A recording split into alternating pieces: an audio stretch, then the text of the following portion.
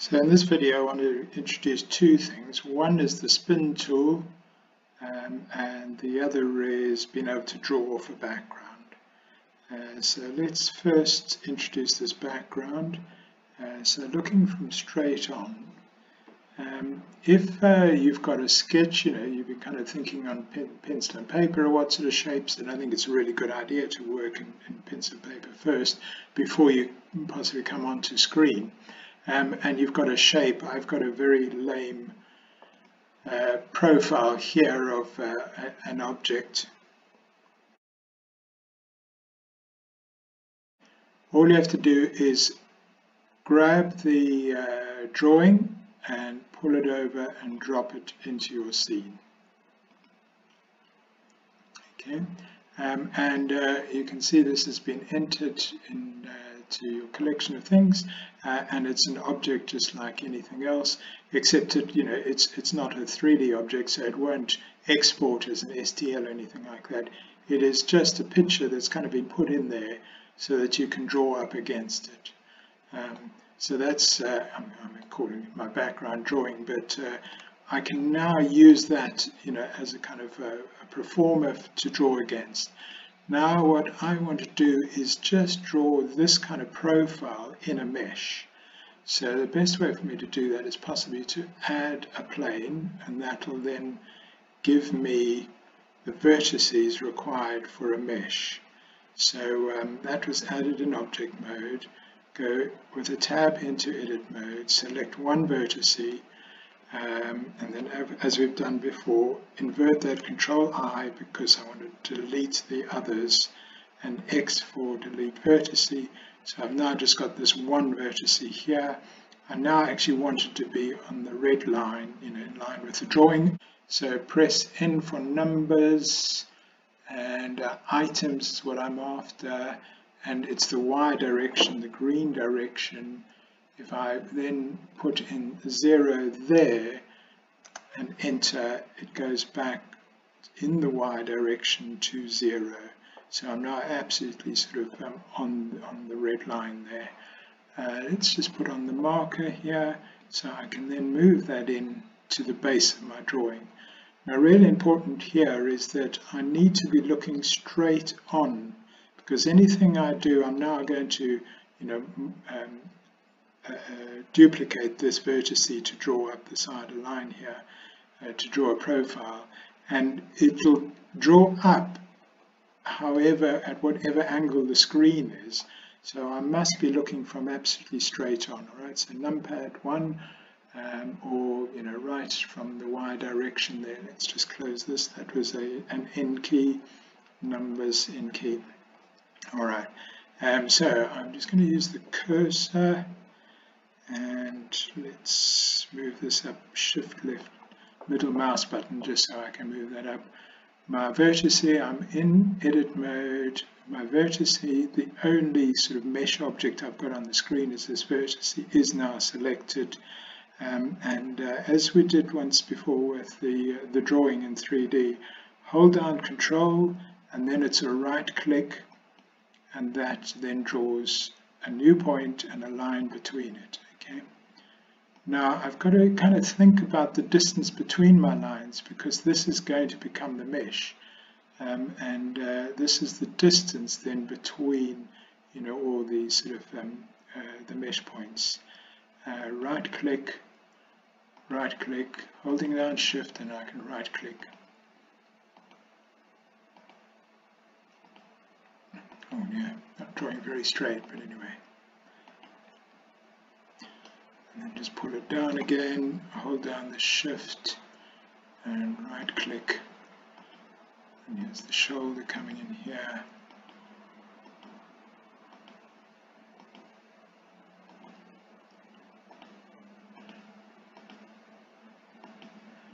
Okay. So now, if I actually just switch off the background, you can see I've managed to draw that profile rather roughly as a line of vertices and joined. So I'm just going to try and smooth that out a little bit. Smooth vertices, that sort of pulled it up a little bit. in the process the bottom one probably got pulled up a bit, so let's just pull this down a bit. Okay, now what I want to do is kind of sweep this like on a pottery wheel all the way around as one profile. And there's a tool over here called spin that does that. A for all to select it all. Now I want to spin it around 360 degrees. So I hit the spin tool and pull this a little, and in doing that it brings up this window here. And here's the angle by how much it's going to get spun. So I want to go 360 degrees, so I type in 360 and enter, and there it's pushed it all the way around. Then here is the number of steps.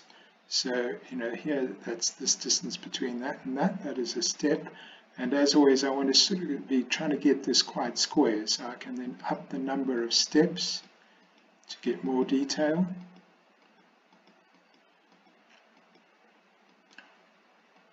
I think that's looking quite good.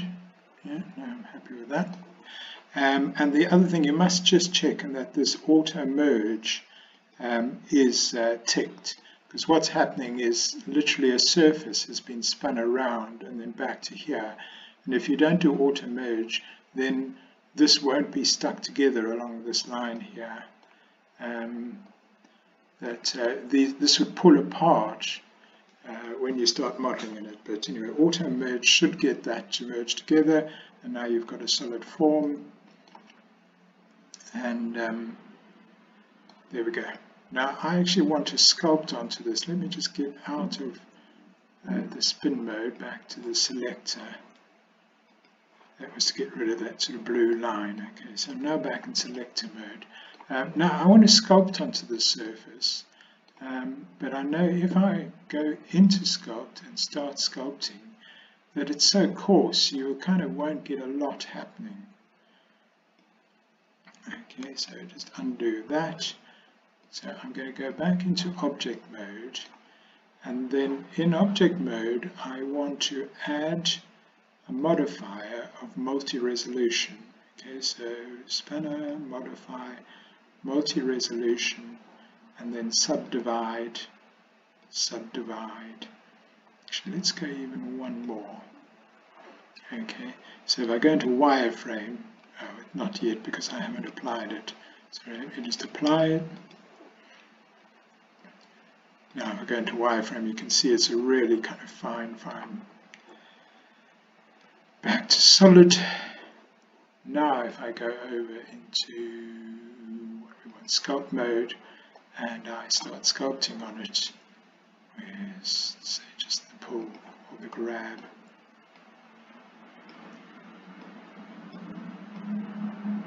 There we go. Okay.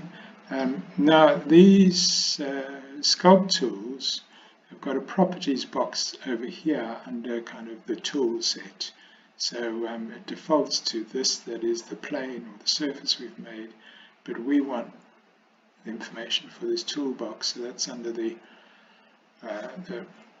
little screwdriver item, and there's kind of a visualization of kind of what the texture might look like that you're playing with.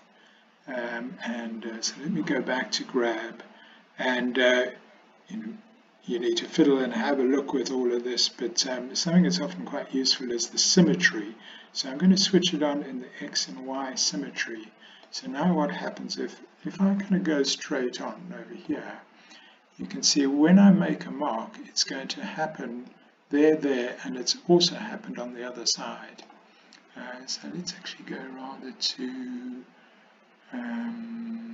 inflate blob. I think inflate is better. Now that's really interesting. It's deflating.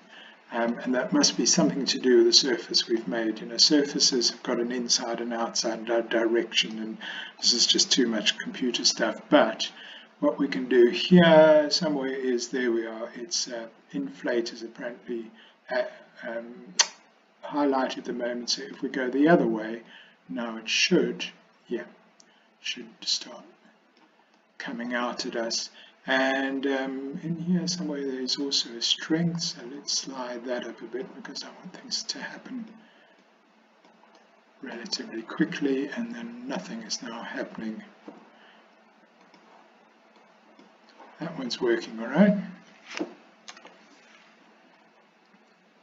And I'm just going to go back to the pull tool.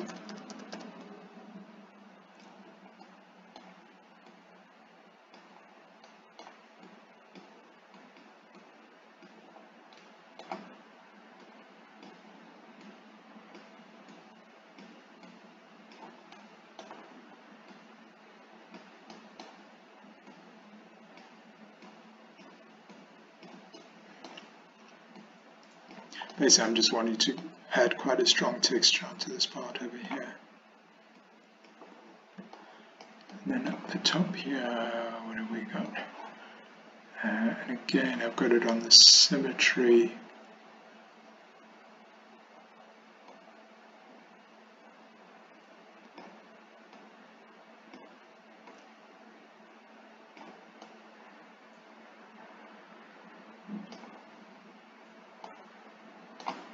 So let's now switch the Symmetry off and just put one more.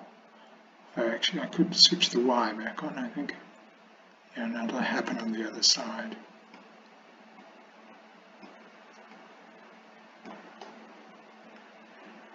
Okay, so working quite roughly, but it's just to give you kind of an idea of things.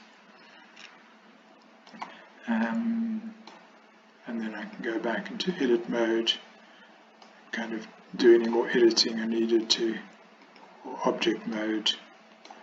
This might be now a little bit taller and I want scale in the Z direction. About there. Okay, so there we have kind of building an object in spin and then taking it over into Sculpture, putting a texture on it, and then this could be saved, exported as STL and printed.